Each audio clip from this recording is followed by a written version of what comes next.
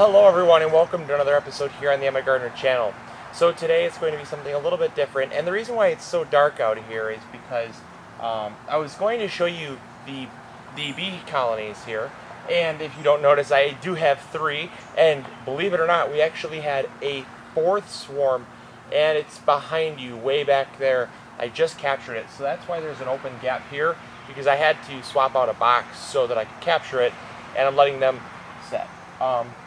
But the thing is I was going to actually open up the boxes, but you know, I hope you don't mind. I'm actually going to just to speak about the bees and about some beekeeping techniques and stuff, simply because there have been a ton of questions about it, and a lot of people were wondering about the first video that I did, titled "MIgardener Has Bees," and that's where there was actually a swarm right back there in the back, on the back fence there.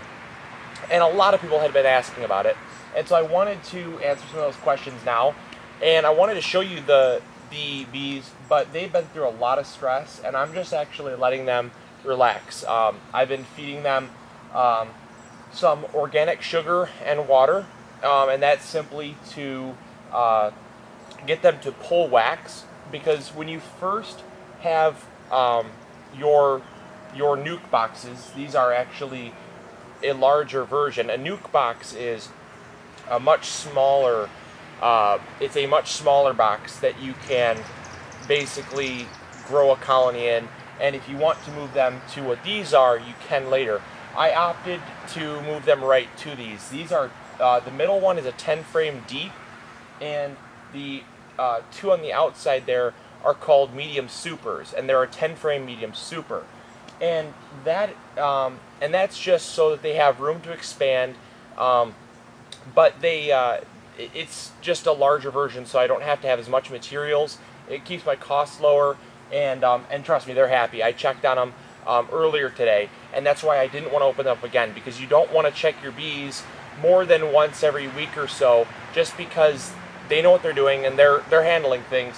And the more you tamper with them, the more stressed out they become, and just the less things actually happen, because then they spend time defending their home, they get all worked up, and they can't work on making their home. So yeah, so I apologize about that, but I will show you one of these days. I will actually wait about another week, and Cindy and I, another reason why I'm not going to touch these is because Cindy and I are actually going to be transporting them up to my cottage, so I'm letting them just set, because the rule with moving your beehives is because of the flight patterns. When they orient themselves, you can't move them any more than a couple feet, or if you do, you have to move them more than 2 miles. So we're moving them way up to my cottage.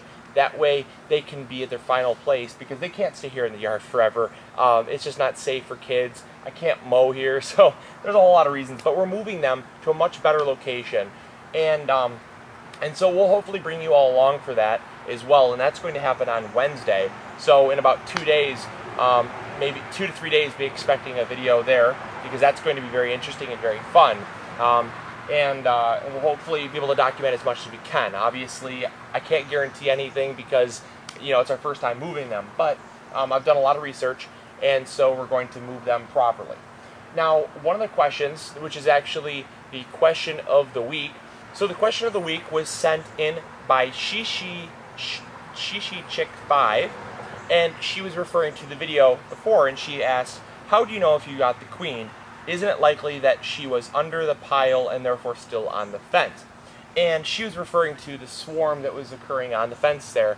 And the reason why I know I got the swarm is, and there's never a guarantee. I want to stress that there is never a guarantee that you have the queen. The only way you can tell is when in the video, when I swept them into the box and then I dumped them into the box here, you'll notice that they will actually, it's called marching, and they will actually fan their tails to waft the queen's pheromones, and the pheromones is actually it's a chemical scent that the queen gives off, and they will actually fan their wings, and they'll stick their maybe their thorax, their butt, their rear end, up in the air, and they'll fan, kind of like they're waving.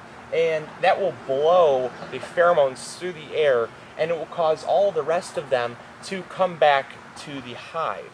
Now, the thing is that you need to also realize that sometimes there are pheromones left on the fence. So what you saw when the video was actually over with was the returning bees that were scout bees that were looking for a home. They were returning back with maybe a word of no hive found yet, or hey, we found a good home. And they were returning to those leftover pheromones on the fence there. So while you never know for sure, I went back later and I scraped those in the box as well and put them in there just to kind of move the process along. And it also helps eliminate the risk of not having the queens, because sometimes you don't have the queen, and you'll notice they'll all fly back to that same spot. And that's one way you can find out if you don't have the queen. So I know this episode is very, very quick, but you know, it's been a very stressful week, to be honest. And so I will have more, I promise. I'm going to do a lot more, but it's been crazy with these. We've had 4 swarms. We're expecting a 5th one possibly, and we have these here. I'm out of bee boxes, so I'm working overtime to make them and get them in there and take care of the bees, take care of the garden, upload videos for you all. So thank you all for understanding and being patient. Again, I apologize for not being able to show you the bees, but I promise you, at some point, I absolutely will show you the colonies and how they're progressing and stuff. So, but now it comes to the time for the YouTube Gardener of the Week, and that is 1 Yard Revolution. So go check out his channel. An absolute, it is a deserved shout out. His channel is just so fabulous, and he really promotes growing organically.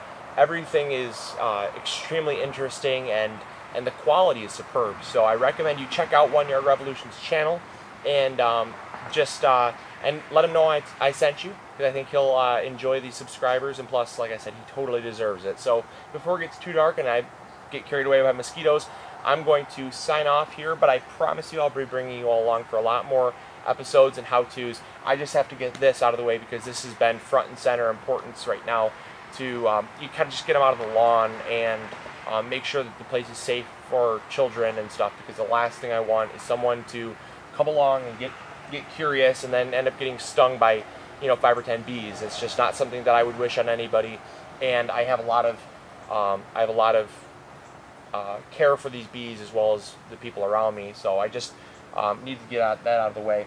And also, I want to give them a place that's going to be better suited for them. There are far more wildflowers and far more flowering trees up at the cottage than there are here. This is a relatively urban environment, and yes, you have clover, yeah, you have some flowers, but not enough to sustain 3 full colonies and a 4th one now. So with 4 colonies, I absolutely need to move them. So thank you all for understanding, and it's getting dark, so I'm going to sign off, but I will talk to you all later. Thank you all for tuning in for this very short episode here on MIgardener, and until next episode, this is MIgardener reminding you to grow big or go home, and I'll talk to you all later. See ya. Bye.